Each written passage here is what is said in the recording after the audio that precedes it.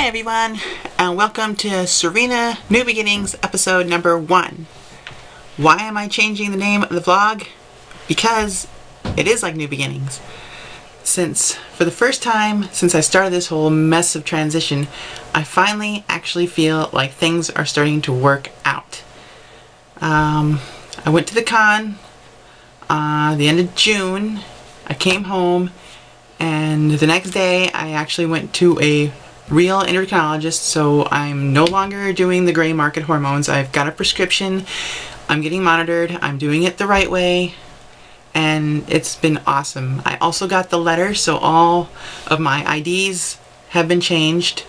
So I'm a female on every ID, driver's license, passport, etc., etc.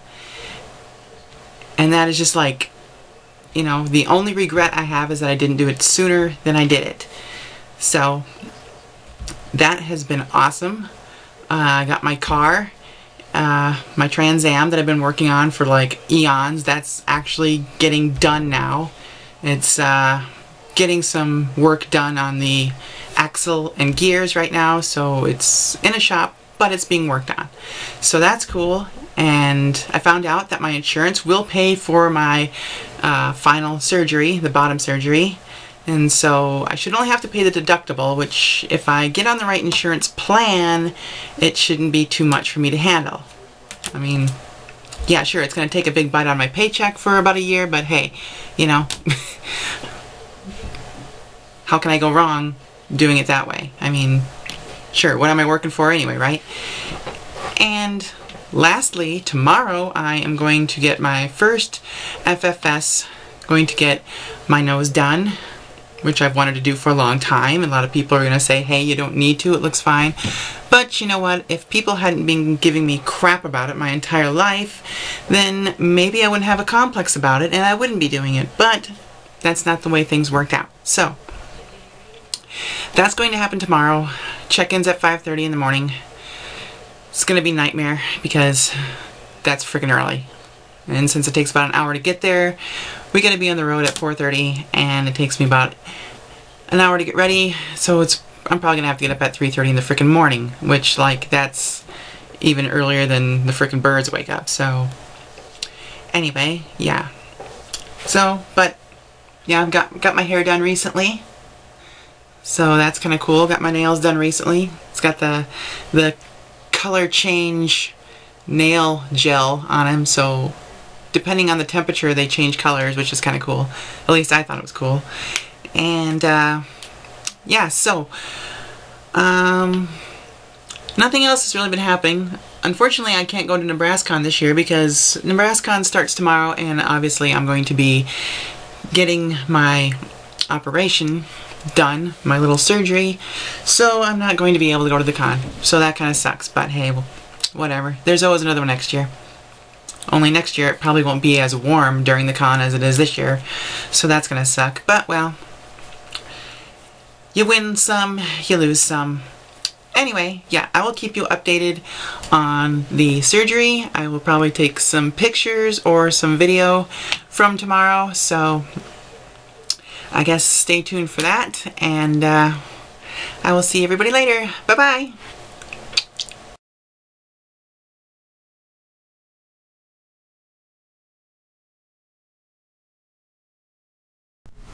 You should see the other guy. Yay! On the way home after getting the stuff off my face. Hi everyone! So here I am after the surgery. As you can see, all the crap is off my nose now, and it's still a little bit swollen, especially right here. It's also a little bit numb, but that subsides over time. I think someone told me once that it takes about a year for the swelling to go down completely, like vanish. Still have a few marks on my face. There's one right here, and there's a bruise down here, but I easily covered that up with makeup. So when I go back to work in a few days, if it's still there, which it probably won't be, because they're really, really fading fast. I mean, you can barely see it anymore. I mean, this one used to be just black, as the pictures showed, so whatever. Anyway, yeah, so still a little bit hard to breathe through my nose because, I mean, the nasal passages are all swollen up, and, you know, I kind of sound like I have a cold a little bit, but, you know, it's easier than it was. So I guess it's better than when I had it packed full of stuff, because then I had to sleep with my mouth wide open, and I would wake up like 5 times a night with my mouth so dry it would actually hurt. So I'd have to have a cup of water right by my bed so I could drink something. And then when they took the stuff out, it was like, it felt like, you know, a clown pulling stuff out of their nose, little handkerchiefs. I mean, it just kept coming and coming and coming and coming. I was just like, holy cow, no wonder it felt like it was in my sinuses. I couldn't believe how much stuff was actually packed in there. I had to change the gauze a couple times, and it actually stuck together, and I started pulling the stuff out. I'm like, yeah, I don't need that happening. If that happens, the nasal passages could actually collapse, and then you got a whole host of problems. So I'm glad it lasted. Anyway, I go back to work on Saturday, this Saturday, day after Black Friday. I don't leave the house on Black Friday. That stuff's gotten way out of hand, and I am not brave enough to handle mobs like that. About the only mobs I can actually handle are when I go to anime cons, which I had to miss NebraskaCon because I was having this done at the same time. So I was kind of bummed because it was actually in a new hotel. It was like it was a really big, nice, fancy new hotel because they outgrew the old one. 6,000 people were there last year, and yeah, the hotel wasn't built to accommodate that many people, so they had to move it to a bigger hotel.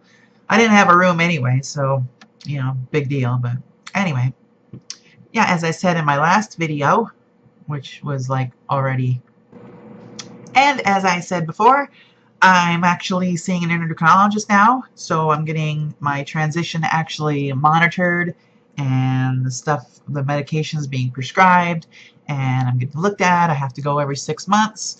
It's kind of spendy, but you know, what's more important? You know, my transition or money? I guess that's been the big question the whole transition through. You know, so I guess the first bill was, what was it, $1,200? So yeah, it wasn't cheap, but see, I could have saw him way back when, like around 16 years ago, but my therapist at the time said when he tried to get me an endocrinologist to see me, nobody would because they didn't want to deal with anyone who was transgendered. So that kind of had an impact on me, even though I didn't really believe that because, I mean, isn't that against the Hippocratic Oath? Hippocratic Oath, however you say that. Hippocrates. Whatever. People make fun of my pronunciation. Stop doing that. Anyway. So, anyway, I think that was against their oath that they take, and so I didn't really believe that he actually said that, but then again, you know, I'm not sure if it is the same with specialists as it is with, you know, general practitioners, so I wasn't actually sure, but it actually had an impact on me, and I was really kind of scared to see one and even converse with one and try and get an appointment because I was afraid I'd be kicked out. So anyway, I was at my dermatologist, and I asked her if she knew the guy, because my mom's general practitioner actually gave us the name and number of one in Sioux Falls. So, I mean, I'm not from Sioux Falls, but, I mean, that's usually where I go to get stuff done, because this town is freaking tiny, but whatever.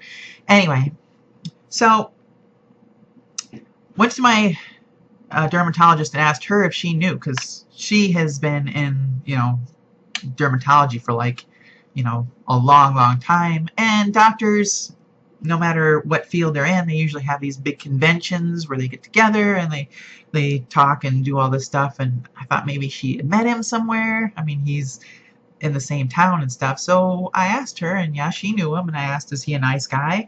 So she said he was a super nice guy. So that kind of took the edge off a little bit, so I gave him a call. Well, actually, I called the office. I didn't call him. Obviously, I had to talk to his receptionist, but you know what I mean. And I got an appointment scheduled, and, you know, he really didn't know why I was there, because he's more of a reproductive endocrinologist, and obviously, you know, saying that I'm not planning on getting pregnant and can't, for the most part.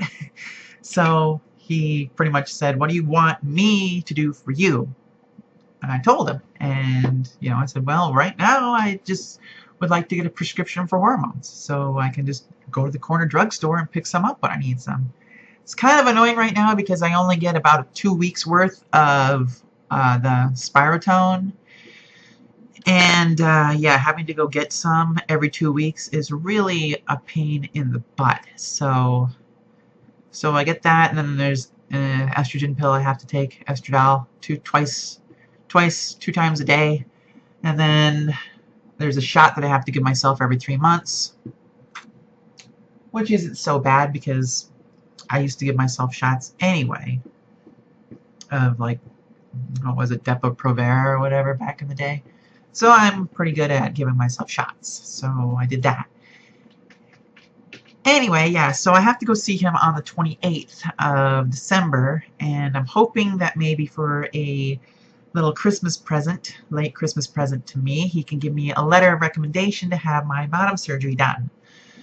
Because that is really something that needs to get done, and it's pretty much next on the list. I was going to wait until I was done with everything else, and that'd be like the big finale, but the first time I saw him, he gave me my letter to get my IDs changed, to get my gender changed on all my IDs. So yeah, my driver's license has an F on it, my passport has an F on it, pretty much all my identification has an F on it. So I would like everything to kind of match, because as you all know, there's like stupid laws that are trying to be passed here and there discriminating against transgendered people. The stupid bathroom law, North Carolina, enough said.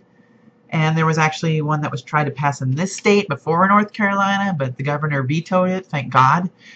So it didn't affect me, it was only for like in schools, but still, you give them an inch and they'll try to take a mile. Every little thing leads to something else. So, given the state of the government that's going to be taking shape here in a few months, want to try and get it done as soon as possible. Let's just leave it at that. Yeah, it finally seemed like everything was going to work out. For the first time since I started this crazy transition, it looked like everything was finally going to work out, and then that had to happen. So, oh well. Guess we have to do what we can do. Lastly, I got my car in, my Trans Am. I'm sure you all, if you've been following my videos for a while, you saw the pictures of it after the bodywork was done. And then we've had it sitting in the garage for like the past 4 years or something like that. Finally got that out. Took it to a guy. Got it running. Drove it around a bit and realized that there was something off. It seemed like it was doing this when you drove it. So we took it to an alignment place and found out that the rear axle was bent, and the actual casing that the axle was in was also bent. So they had to pretty much rip off the whole rear end and put a whole new rear end back on. So that was great. And then we changed the gears on it because it went 65 miles an hour in low. So I don't know what the high end of it, I don't know what it maxed out at, but it was probably really high, like around 150 to 175. But it didn't get there very quickly, and I kind of like to be, the speed limit on the interstate's 80, so you don't really need to go any faster than that. So we had him change the gears a little bit, and I guess now, when you hit the gas, you get thrown back in your seat, which I kind of like. I'm not sure what kind of application it has. It just, I don't know, just kind of feels cool. So, yeah, so now when it goes like, 40 miles an hour, the speedometer is reading 75. So, yeah, we took it to another shop. We're going to have all the electricals fixed because none of the blinkers work. About half the taillights work. In fact, I think the only lights that actually work on it are the headlights. So, have to get that fixed. And they're going to do some work on the engine. They think the engine might actually be wrecked now. So I might have to change it out with the 400 engine that's sitting in the garage that we took out of a 1970 Pontiac Catalina. There are two Pontiacs, so it should interchange. I'm going to lose 3 cubic inches, but, who cares? It won't be as valuable without the original, Oldsmobile engine that it came with, but I don't know, whatever. It's not like, it's not going to be valuable in the end anyway. So we have to get that done, and then we have to get the exhaust all fixed up, because when they painted it, they painted the exhaust pipes purple as well, and I'm not liking that. And so then we have to get a new stereo system put in. Gotta get the interior work done. Have to go to a window place and have probably the windows either replaced or polished and then tinted. So yeah, there's quite a few more steps before it's actually going to be drivable. But, it's a process. Restoring a classic car like that is never a nice little chore. It's usually a big project. So we'll get there. We'll get there. So anyway, yeah, that's about all I have for right now. I'll have to go back to work in a few days, and then my being on disability, short-term disability, will be done. Didn't really want to have to go on short-term disability, but hell, I'm paying for it, so I might as well take it out. I was out of work for 3 weeks, so I'll go back with my purpley fingernails, which are kind of growing out, as you can see. I'm not sure if I showed you this before, but I kind of like this because, they look like this normally, but if you put them in some ice water, they come out looking like that. They change color due to temperature. They're called mood nails, I guess. Ice water. So after I saw them, I'm just like, I have to get those. Those are pretty cool. So I don't know. I might go and back to the nail salon and have them fixed. But yeah, I kind of like these nails. They've been pretty cool. Yeah, see the difference between the two colors? And they turn dark purple when they're cold, and then they're like this when they're warm. Cold, warm, cold, warm, cold, warm. So yeah, anyway, before this gets too long, I will see everybody later. Take care, everybody.